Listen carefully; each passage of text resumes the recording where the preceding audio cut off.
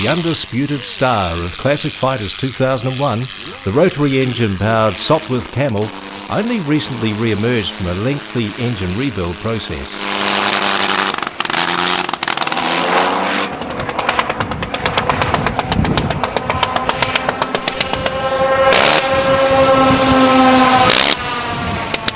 As with many of the wood and wire aircraft from the period, few original examples of this type remain, despite the fact that almost 5,500 were produced from 1917.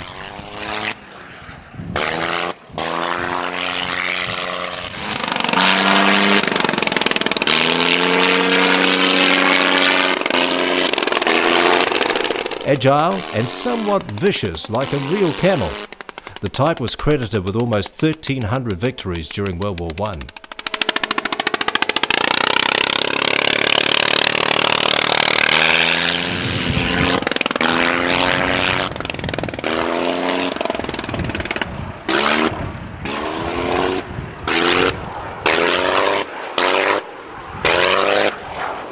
Visitors to Classic Fighters 2001 were enthralled to see the classic showdown between the British Sopwith Canel and German Fokker Dr.I 1 Triplane. This year, the two old foes met once again and renewed their struggle for supremacy in the skies over Omaka.